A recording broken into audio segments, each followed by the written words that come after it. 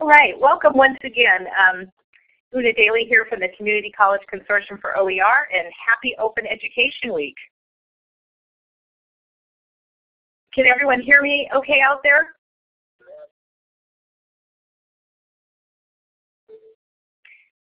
Great. Thanks, Jackie and Regina. So today we have a webinar on OER adoption to scale and highlights from 4 states. So we have some very special speakers today who are going to share with you projects of several years standing. I think they vary from about 2 years through about 6 years of OER project development. So you're in for a real treat in hearing lessons learned and the benefits that their institutions have received through OER. And today we want to thank the California Community College System, which provides us with our Blackboard Collaborate system. I think most of you are familiar with it. We're going to hold all of the questions. I should say we're going to hold the audio questions till the end.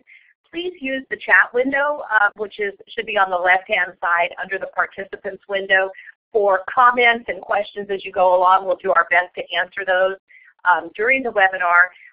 We'll hold sort of the main Q&A at the end, but please put those in as we go along and let us know what you're thinking.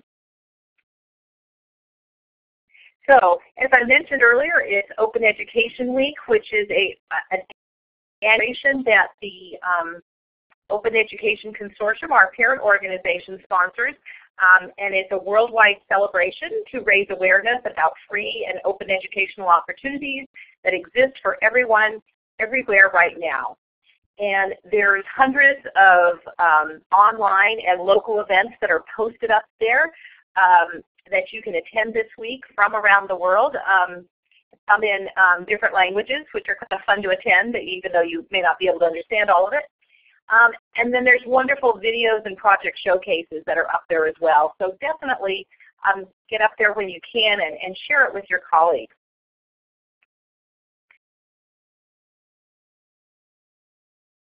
And feel free to, if you yourself have posted things in the Open Education Week site, feel free to put that in the chat window to share that with others. So today, we're going to do a really brief overview of CCCOER, as we always do, our little advertisement, and then we're going to get right into those highlights from the 4 states, from Arizona, California, Washington, and Virginia. And let's see who the speakers are. So this morning we have Preston Davis, who is the Director of Instructional Services at the Extended Learning Institute at Nova Community College in Virginia. And Preston is going to be presenting on the OER-based degree, 2 degrees that they have developed there at ELI. I hope I said that correctly, Preston. Yes, thank you very much. All right, thank you. We'll hear more from Preston shortly. Next up, I'd like to introduce Paul Golisch, the CIO and Dean of Information Technologies at Paradise Valley College in Arizona.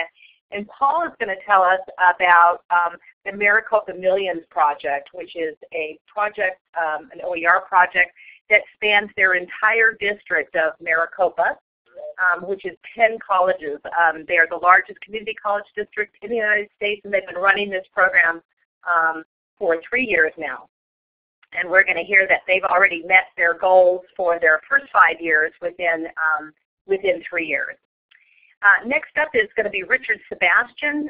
He is the Director of Teaching and Learning Technologies at the Virginia Community College System. And he is going to tell us about the statewide Z23 program. And next is Quill West, who is the manager of the Open Education Project at Pierce College District in Washington.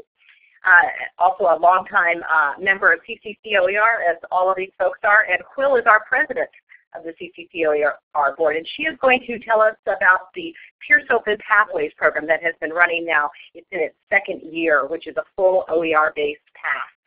And finally, James Glapa-Grossklag is joining us. He is the Dean of Educational Technology, Learning Resources, and distance learning at College of the Canyons. And I think many of you know James. He was our past president of CCCOER and is the OEC president this year. And James is going to tell us about the many projects that are happening at College of the Canyons around OER.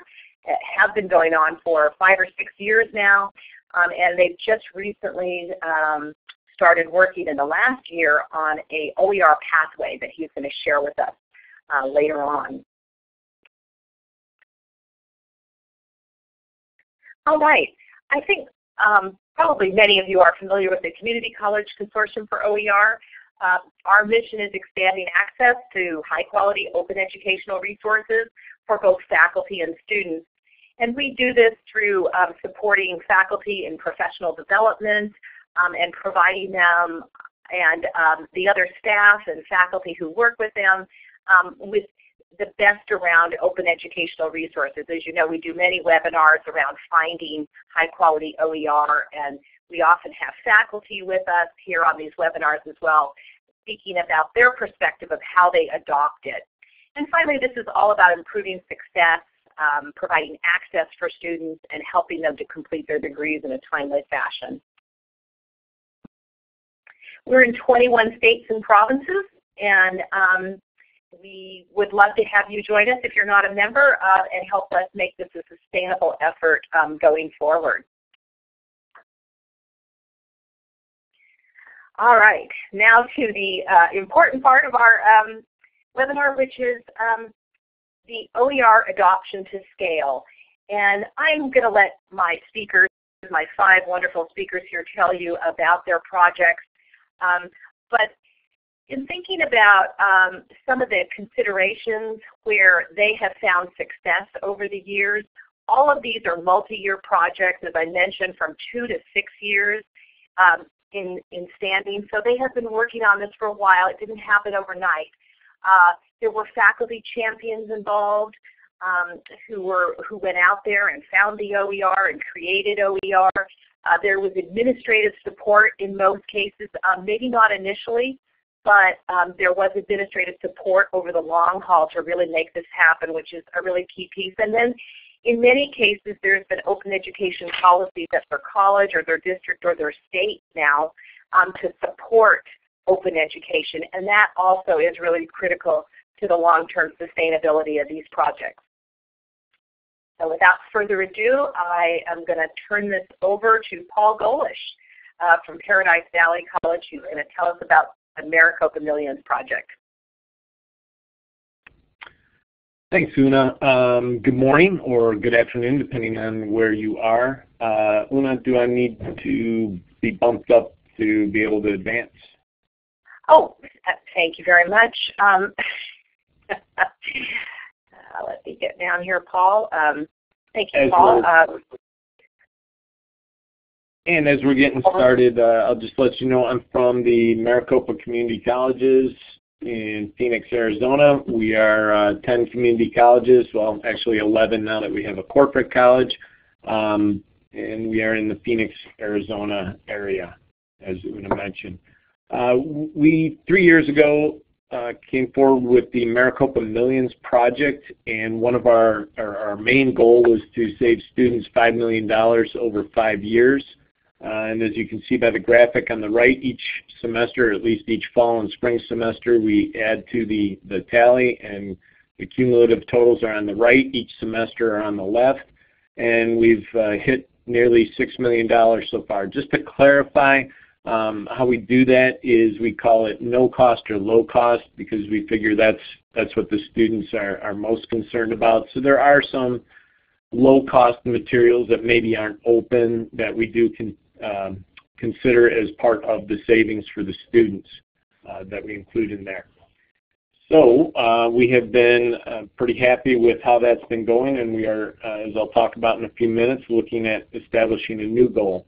But how we got going on this project is 3 of us are the tri-chairs. So this is really, as others look at projects, I think these are the 3 main things I really wanted to highlight that I think have been key ingredients for us to be successful. And that is we have multiple people working together. Because we're such a large district, it really helps out to have 3 people working together as tri-chairs. We kind of split up the work, and as I'm presenting today, my fellow tri-chairs are working diligently on some tasks that we need to get completed here by the end of the week. So we split up that work and we bounce ideas off each other, and it really helps, I think, to move the project forward. Then on a bigger scale, we have a steering team of about 18 or so folks, many of them faculty, because obviously an OER project isn't going to go anywhere unless we have the faculty involved and having some ownership in it. Several administrators, we have vice presidents, so we even have a couple of presidents, or right now 1 president on our steering team that's actively involved. And then we have some instructional support, whether they be instructional designer, somebody from IT, library, of course, involved. And then moving forward, we really can't do much unless we've got some executive sponsorship. So throughout the project, Dr. Maria Harper-Marinick, who was the executive vice chancellor and provost, or basically our number 2 person in the district, has been a great proponent of the project. Just this week, or last week, she was elevated to the interim chancellor position because our chancellor just took a position over at League for Innovation. And she elevated Dr. Paul Dale, who was our president at Paradise Valley, into that position. And I go through all that because I think it's very important to have leadership at that level invested in this, and as I'm sure we'll hear from Virginia and some of the other places, that they had similar executive sponsorship that really helped move things forward. So I think that's key, to get them involved, show them the value in these projects. So our project mainly can be kind of summarized in each semester. We go through a new phase, and in each phase we do a call for proposals. And within that call for proposals, we ask faculty to give us a proposal of how they're going to transform a course from what it traditionally has been into hopefully a completely open course, and certainly very low cost or no cost, depending on maybe if there's print materials. Each semester they submit those proposals. The steering team looks at them. We try and get multiple colleges working together. We think that makes a richer proposal. We also think it helps in scaling later. And then we have the steering team take a look at it and provide some feedback, and then we help them through the development process. So as I mentioned, we're in the 3rd year, or the 6th phase. So right now we're in phase 6. We are accepting proposals, and I think the deadline's even today, for this 6th phase. The first 3 phases, as you can kind of see in the middle of that slide, are the courses that were already approved, piloted, and now we're in a scaling phase where we're trying to get other folks to adopt it, not only at the colleges they were developed at, but also across the district. Then in the next phases, in the 4th phase, those folks are piloting the courses, and in the 5th phase, they are in the development process. So how do we communicate this to students and to others? And we have a filter, and you can kind of see it on the left there, where students can check no cost or low cost materials, and then it will search only those courses offered at $40 or less. And then there's a note on the right there that indicates that as well. We also use this to develop reports at the end of each semester to determine those savings. I see a question here, I better check. The funding for the project is ongoing district funding, one-time external funding, a blend. So it has been supported with district-wide funds, so out of our operational budget at the district level, which is why that executive sponsorship was so helpful. But we certainly are looking for external grants to kind of blend that. But we've been fortunate enough, because we're a large district, that we were able to do that funding within. Some student feedback. We've got, we have focus groups, surveys, and then here's one of our students at Phoenix College talking about not just the cost savings, but having those materials on day one and how important that is. We also have thoughts we get from faculty and administrators, and I'll put this in the chat box in case anyone wants to watch any videos later, a couple-minute videos, whether it be from students or from our president. Interviewed several faculty, asking them why they use OER and how that works in their classes. I wanted to mention a couple other things. You know, we talked about the steering team and how important that was and the folks developing, but really without our internal partners, all these different folks to get involved. So anybody working on a project, you want to get all these and probably more internally involved to make sure that you have the most successful project you can. Let's see, there's another question. Why would any student not check the box? Yeah. So, well, they often check it, but then if there's nothing available, then they have to search for it with unchecked. I wanted to throw in that we have a number of external partners. We look to our folks that are, some will even be speaking later today, that we either steal ideas from, collaborate with, communicate with, and of course CCCOER is so helpful in doing that as we move forward. You can't do it alone. That's the beauty of OER, is everybody's so willing to share.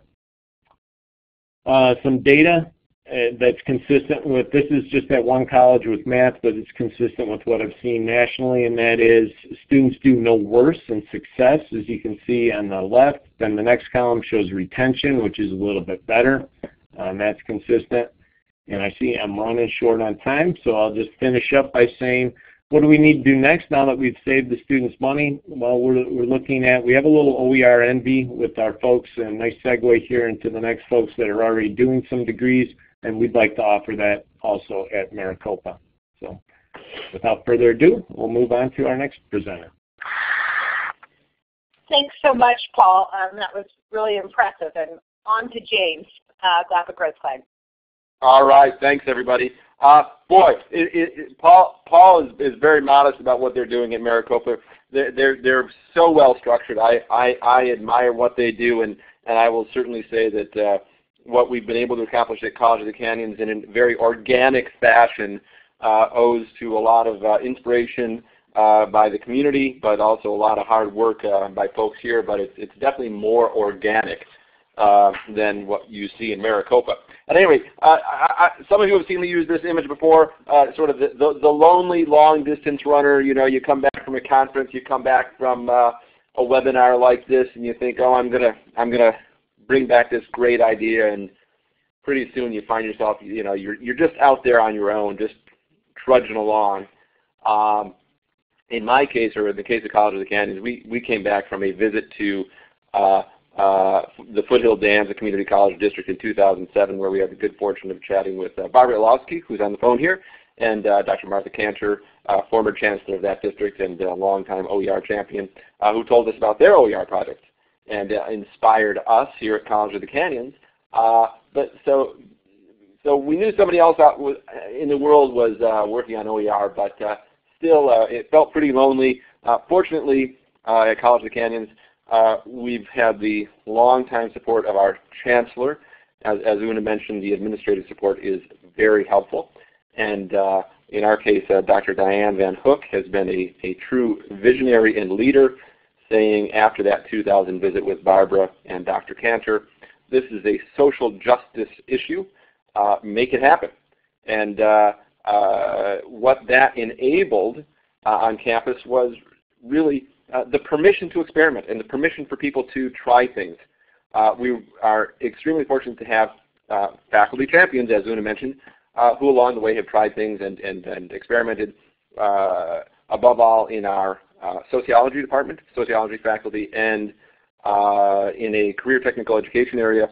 Water technology and land surveying actually have been early adopters and real champions of OER, but we've been fortunate to have both the high-level support and the vision and leadership of the faculty. So I'll underscore and support Una's statement about the importance of that leadership.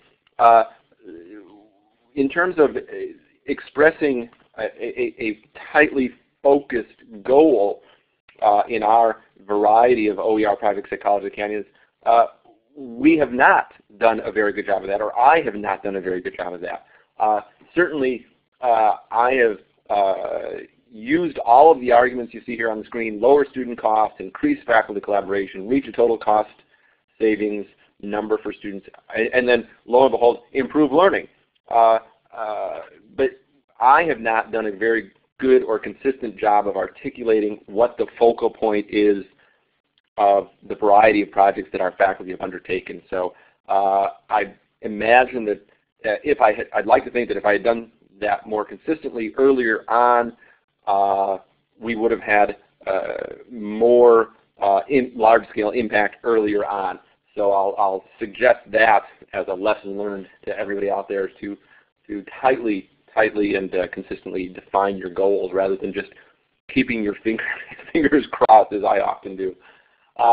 One thing that has certainly helped make the case on our campus is knowing the numbers, knowing the data from our own students, our local situation. We're very fortunate to have a powerful institutional research department here who's very willing to collaborate, and so we've been able to collect the kind of data you see here on the screen, asking students what are the top barriers to achieving your educational goals, and consistently we receive the feedback from the students that yes, the cost of enrollments and fees is a barrier for about half of our students.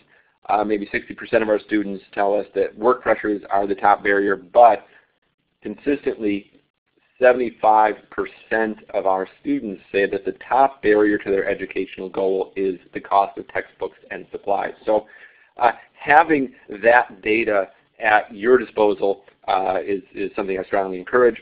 There's terrific research that's been done all over the United States by a lot of the folks on the phone here, or on the webinar here today, to which we can point, but certainly having our local data has been helpful to get the attention of our faculty. The other key element for us has been patience, letting things percolate. It's funny how you can talk, or I can talk and talk and talk and talk, and nobody pays attention until people pay attention. I'm very much reminded of the institutional change or the change management that many of us have gone through in promoting distance learning or online learning. You can demonstrate that there's no significant difference. You can demonstrate that it's cost effective. You can demonstrate that it serves students. But it seems that there comes a time when attention, energies, funding, karma sort of crystallizes. And so I do certainly encourage everyone to be patient, keep going out, keep talking, keep making your presentations internally, keep directing people to the CCCOER activities, keep replaying these webinars for everyone on your campus, keep circulating research briefs, but one certainly needs to be patient when one is trying to implement or support really significant large-scale change in your institution and in the way that higher education does business. The next slide shows what has changed over time for us at College of the Canyons. This is an image of survey results with our faculty last spring, during which time we were planning an OER degree initiative to exactly crystallize our efforts, our, again, very organic efforts, bubbling up here and bubbling up there throughout the institution, but not having a focal point. And a group was planning to, was developing a plan around an OER degree. So a survey of our faculty, it was about 25% of our faculty surveyed, told us, lo and behold, this thing that James has been talking about all these years that nobody seemed to want to do, hey, we have been paying attention and this sounds like a pretty good idea. So that's been very satisfying, and we've been able to invite a lot of people to play this year when we have a bit more funding at our disposal. And I think we're very well poised to invite a lot more people in to play with us as more funding becomes available. I'll take us back to the persistence idea of the not just patience but persistence. Keep it on, keep it on, keep it on. Not just waiting, but keep on moving. And my experience certainly, and I think I hope that a lot of folks on the webinar today would say that being in the OER relay race or being in the OER game feels a bit more like this image today. There are a lot more people out there, and that's really satisfying to know that you're not the only one on the road. But what you can also see here is that they're all heading in a particular direction, what we've been pointing towards and building towards at College of the Canyons with the elements that I mentioned before, the high-level administrative support, the faculty champions, marshaling the data, being patient, has brought us to a point at which there's really incredible excitement at the institution and really widespread agreement that implementing an OER degree pathway or a ZTC degree is just simply the logical thing to do. Many of you know that across the United States in the community colleges there's a movement towards degree pathways, period. The sense that community colleges offering smorgasbords of course selections to students who are really unprepared and ill-advised to choose the courses to get to a finish point doesn't do them any service. So there is a large movement towards pathways overall. Certainly in the California community college system, we've been required by law to develop degree pathways that provide a mapped out transfer from community colleges to our state university system. College of the Canyons has more degree pathways than any other community colleges in California, already developed and have been approved by our local academic senate and state chancellor's office. So we're well poised to expand the implementation of OER around already existing pathways. So the ground is fertile, and I suppose I should have added one more slide here, emphasizing the ways in which we've been able to use OER to amplify, if you will, the existing student success efforts that we already have underway around completion of pathways and the development of pathways and supporting the completion agenda nationally. So with that, I will just encourage you to keep on the race and identify early on your goals and early on your focal point so that your structured efforts can bring a large-scale change sooner than our organic efforts have. And turn it over to the next speaker. All right. Thanks very much, James, for those words of wisdom. And now we want to turn it over to Quill West to talk about the Pierce Open Pathway that's been in place now for, I believe, a year and a half, which is exactly those OER-based or Z degree that James was speaking about. Quill? Thanks, Una, and thank you all for giving me an opportunity to talk about our Pierce Open Pathway. So yes, the Pierce Open Pathway is an open education-based degree pathway to a general education degree. So we call it the POC because that's a lot easier to say than Pierce Open Pathway, and also because you can market that a little bit better, and marketing is not my strong suit, so I always choose quick things. For more information, kind of to check on some of the things that we're doing, you're welcome to visit that URL that's on the screen, and I'm going to paste the long version into the chat window, so there's that for you. So when we started with the POC, we're trying to figure out realistically what makes the most sense. So when I came to Pierce College, the mission was already to create an open textbook degree.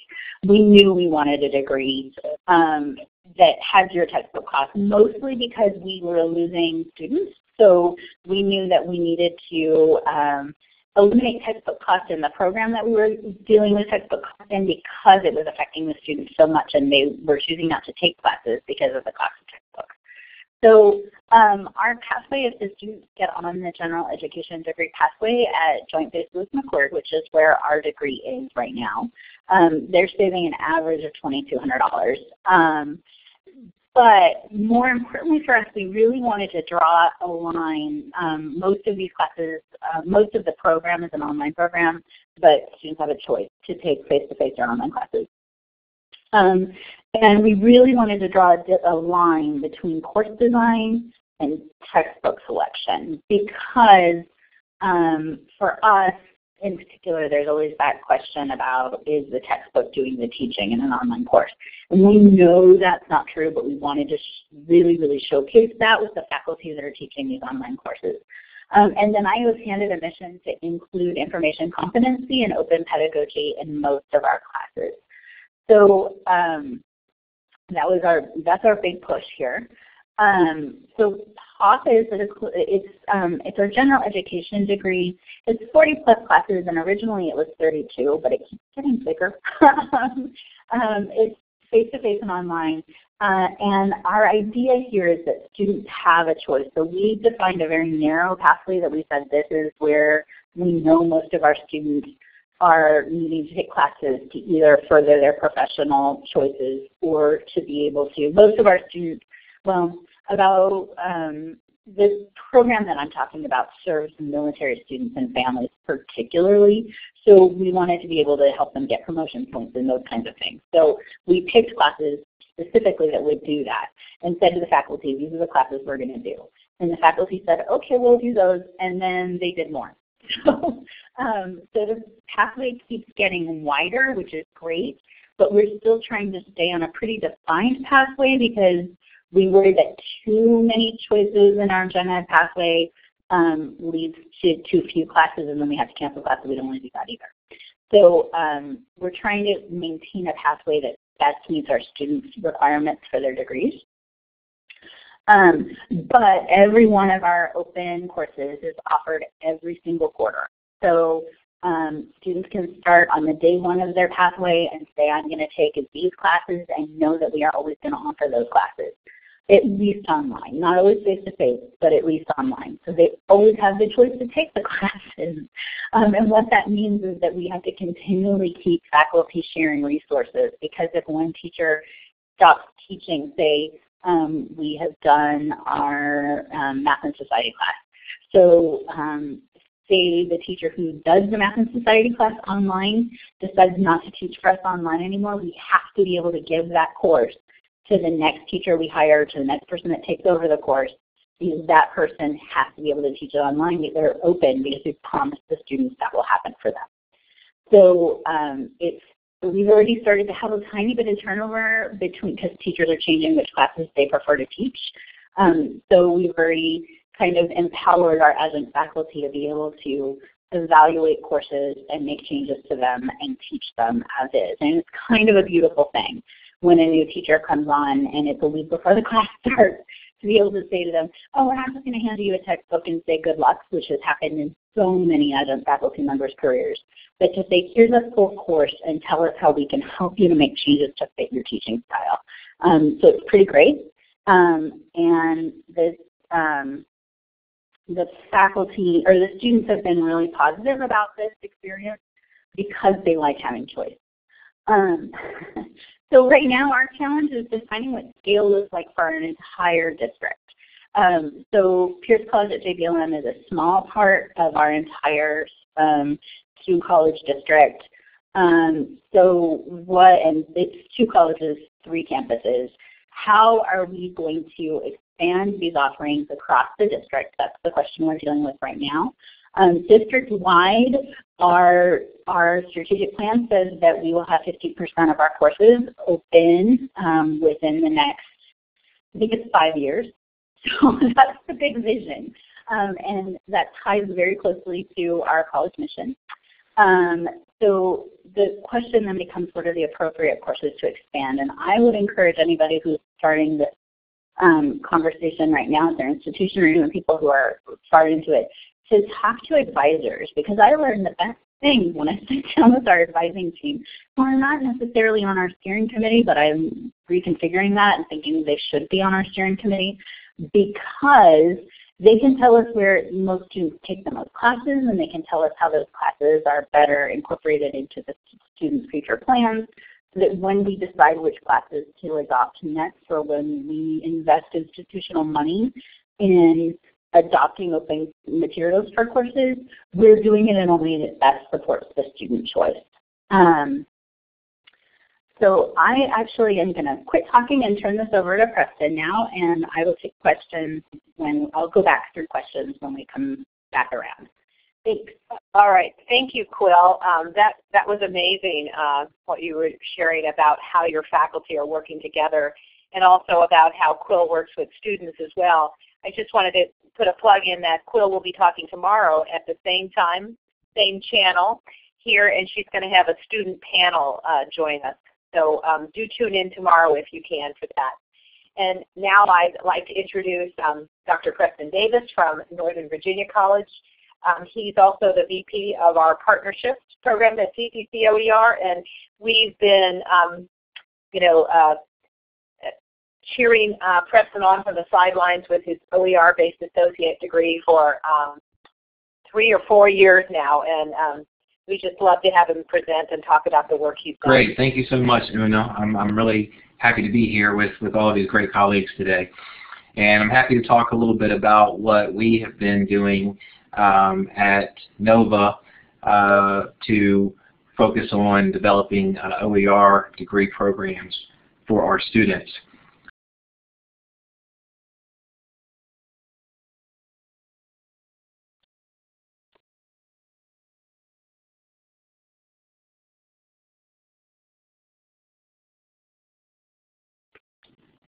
Hello. I'm sorry, something just happened with my system. Can you guys hear me okay? Okay. Sorry about that. You're Great. back. I was having trouble trying to move the slides. Oh, let's see. You should have access, but if you need me to do that, I can.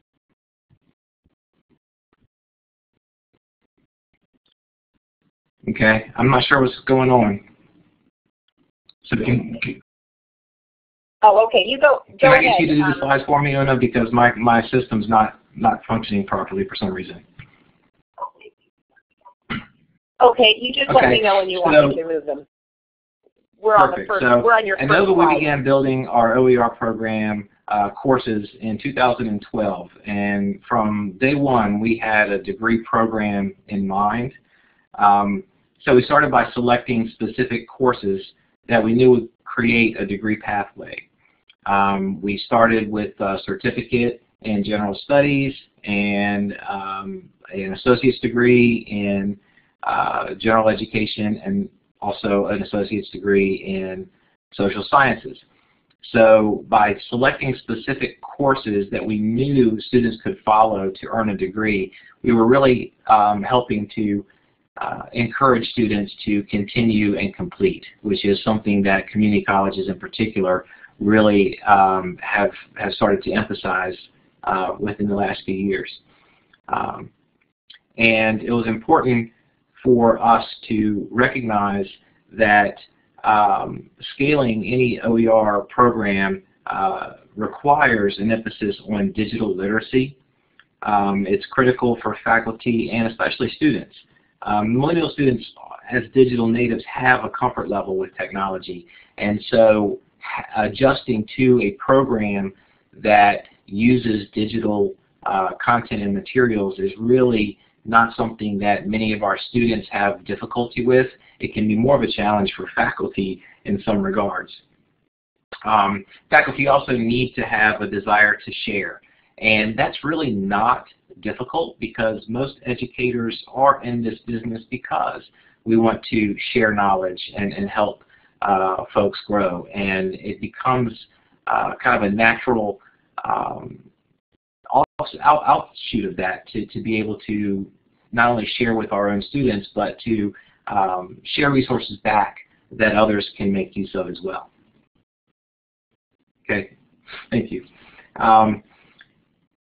We also wanted to make sure, as we were taking advantage of all of the digital materials and content that were available, all of the openly licensed materials, and more of those materials have become available certainly over the last year or two. But to make sure that we were not missing out on outstanding learning content and resources that are available through our own library collections. And so to fill gaps that may exist in openly licensed content, and to make sure that we had the ability to focus on a full and complete program that met all of our learning outcomes, combining openly licensed material as well as the material that were free to our students through our own library collections. We also felt it was very important to develop an organizational structure that supported access to materials, affordability, and increased student success. And so this framework had to have necessary support to define the process and to keep the momentum going, because this is a lot of work that involves a lot of people. And so we actually incorporated reviewing and vetting openly licensed materials in our course design process, and made sure that we added a librarian as a resource to our instructional design team to help faculty through this process and encourage faculty to incorporate OER. This is part of our ongoing process that came out of our initial project. So even though it was a requirement for our OER program that we built, this is something that we have incorporated into our process to encourage all faculty as they are revising courses to try to make as much use of openly licensed material as possible. And we couldn't do this without the help of our friends.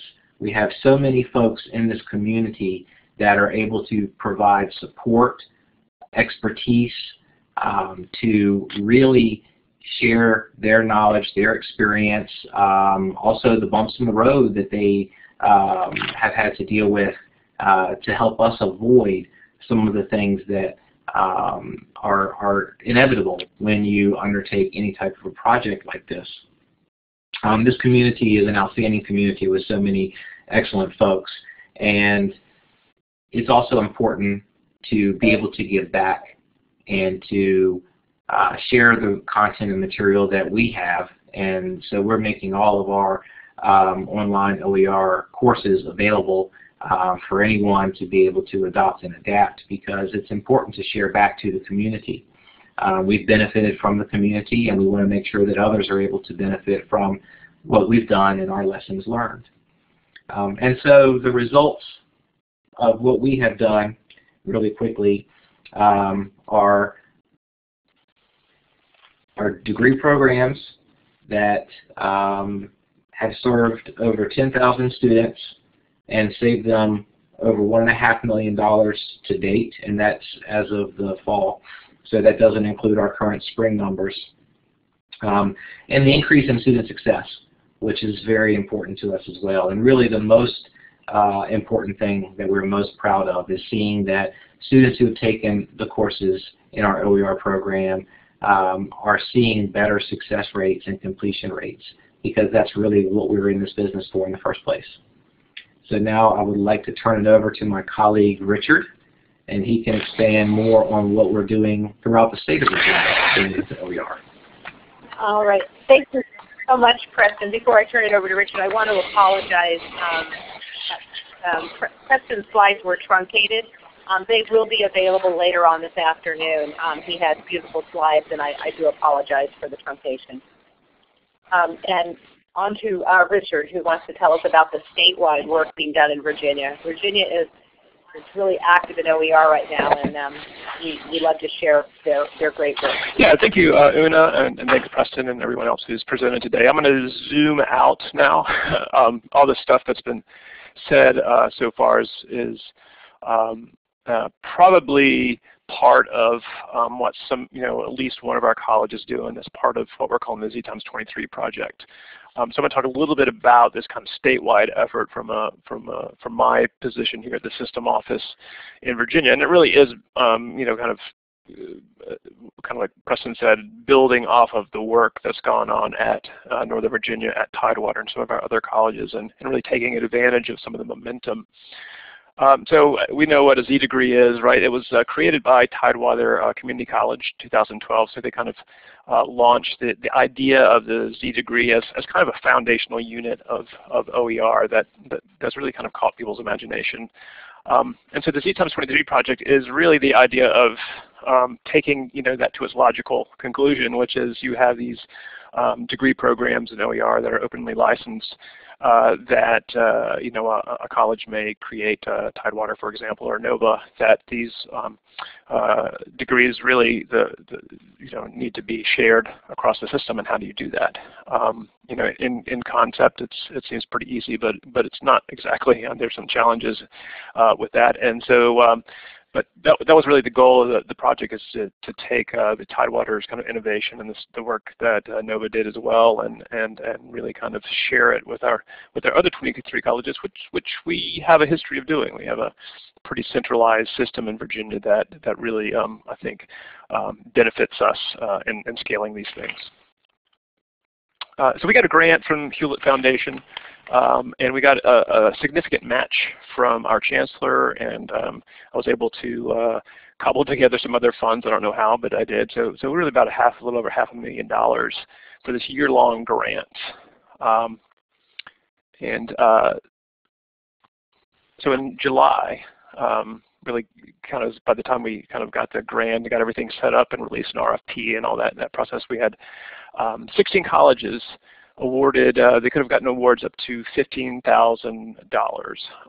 And so what that money was used for is included in the grant was technical support. So we had a paid program manager, Cheryl Huff, who many of you may know, and kind of Lumen support services were part of the grant as well. So colleges needed to use the money to pay faculty stipends, travel, a librarian, instructional designer, things that have been talked about before that are important. These were all kind of packaged together into a grant that was sent to the colleges to use to launch these projects. And in the RFP, there were conditions on it. Of course, they had to, and the goal of because of the timeline was to get started on the Z degree, so they had to build at least 12 courses on their way to the 20 or 21 or whatever for the full Z degree. So 12 courses to start that pathway, hoping that we either get another grant next year or we'd find some way to kind of finish those off. And have complete degrees. Now, the reason that Virginia, places like Nova and Tidewater and elsewhere are, I think, one partial reason for the success here is really Chancellor Glenn DuBois. I won't dwell on it. I don't have a lot of time, but he was a community college student. He couldn't afford textbooks, and he talks really compellingly about that experience, and that experience makes him very supportive of these issues. I would say this is kind of OER is really his kind of a pet project of his. So he is that champion leader that we need. He is putting resources where his mouth is, and that's been made a big difference. It's not all, it wouldn't be able to carry this entire project, but it certainly is crucial. There's not a whole lot of new money. There's not a whole lot of things to develop a new project from scratch. And so, really kind of being creative with aligning this project, and I can't emphasize this more, aligning it with whatever your institutional strategic goals are, where you already have resources devoted, and you can say, hey, this supports, kind of what we're working towards, access and success, and in our case, completion. And so we're able to get some money that, to make it part of existing projects, and not say, hey, this is a brand new kind of pilot project that we want to try out, and really kind of aligning it with other stuff. And we have these trailblazers. We've heard from them at Tidewater and Northern Virginia.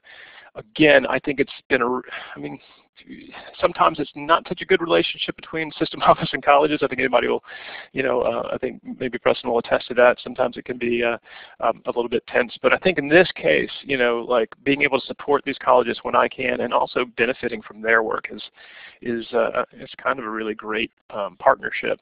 I'm hoping you can ask them, when I'm not around. Maybe they have a different story.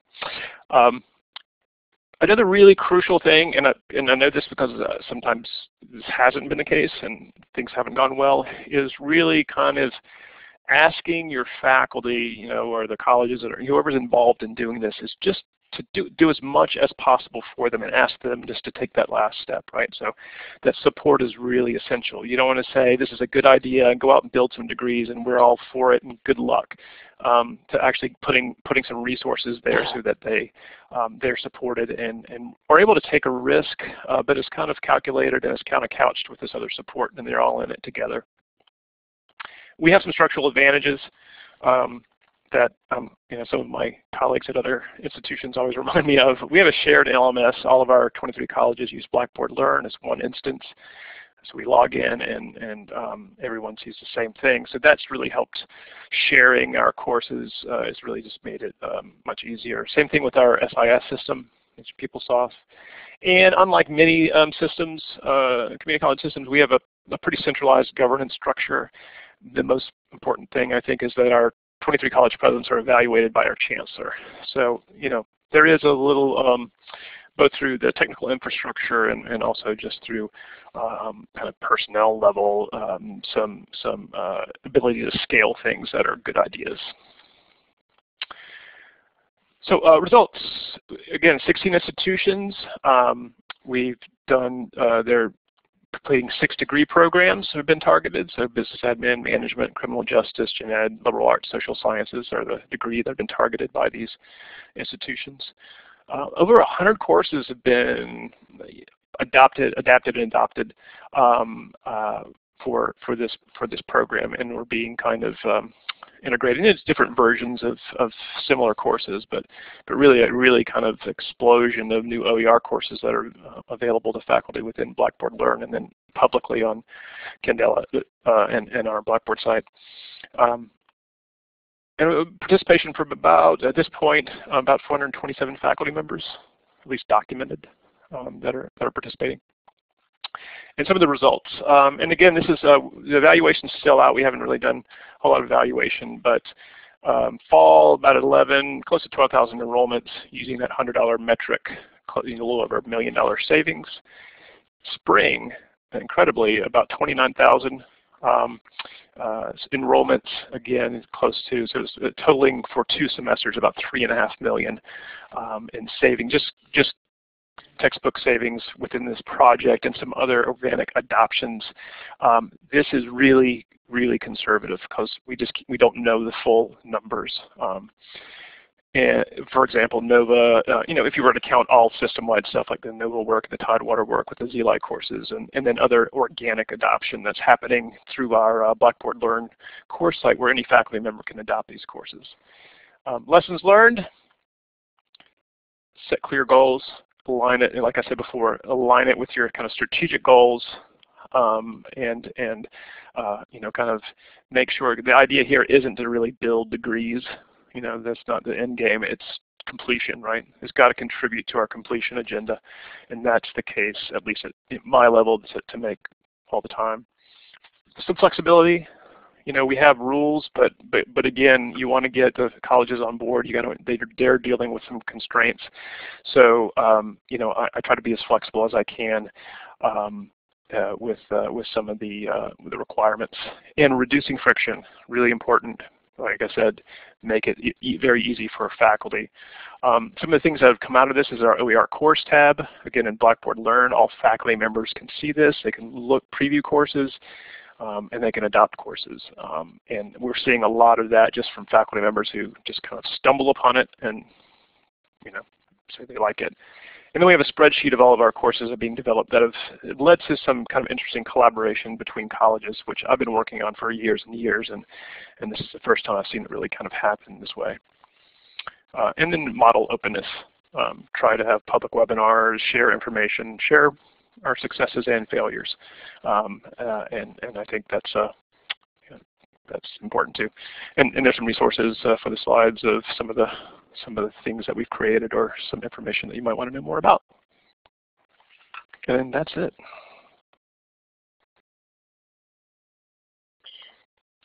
Thank you, Richard. And so we ended right on time. I want to thank all our amazing speakers this morning because they each had 8 minutes, and I think they were all like right on the dot. So to allow you folks out there to have some time to ask some questions. And before we flip to the Q&A slide, I just want to say we do have another webinar tomorrow at the same time, and it will be featuring the Pierce College District students. They'll be talking about OER. And also we will have Northern Essex Community College talking about the faculty development that they have done over the last 2.5 years, and in general talking a little bit about what's happening in Massachusetts. So exciting. Join us for that. And we're open now for questions. I did see one question that several folks answered in the chat session. It wasn't directly related to this, but it was about printing OER, so making that available on campus for students when you need hard copies. And we had some good answers out there. I don't know if any of our speakers would like to address that issue.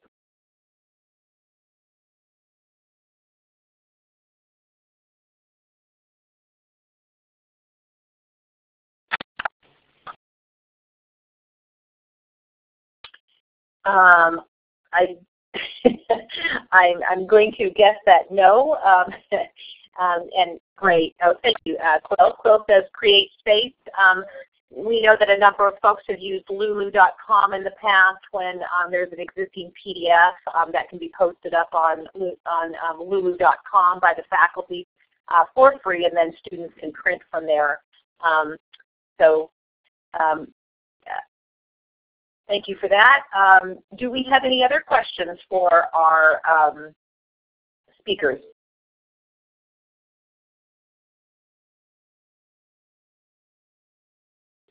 All right, well, thank you, Amy. Amy has a question here. She says she liked Quill's question about sharing courses when there isn't a shared LMS. Does anyone want to share success with either course cartridges or other ideas? Anyone out there who has been sharing OER without benefit of an LMS? Okay, and my speakers can speak up if you've got microphones. So I mean, LTI or interoperability, you know, if you have kind of one of the more popular LMSs like Desire to Learn, Blackboard, Canvas, you know, there's a limited number at this point. LTI is something that the courses, many of the courses, and I think eventually most of the courses for my project live on the Candela site, which is Lumen's site, and are kind of piped in through LTI and Blackboard. And so that could be done, you know, on multiple LMSs. So you can have a canonical kind of version somewhere and pipe it in that way through LTI. That's one solution. Great, thank you for that, Richard. Yeah, that's a great solution. Anyone else use any other shared solutions for that?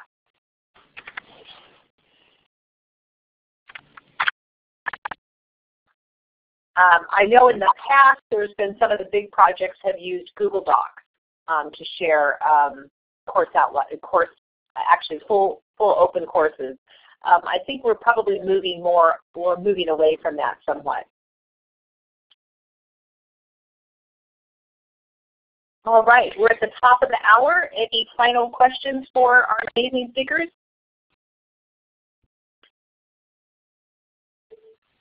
All right, well, I want to thank Paul, James, Quill, Preston, and Richard, who came here to tell you about their successes, their lessons learned, and you know, what's been really key in terms of ingredients for success and sustainability. So I want to, once again, thank them, and thank you all for coming. And we hope to see you tomorrow at the same time for our student panel and faculty development webinar. Thanks so much, everyone. Thank you, everybody.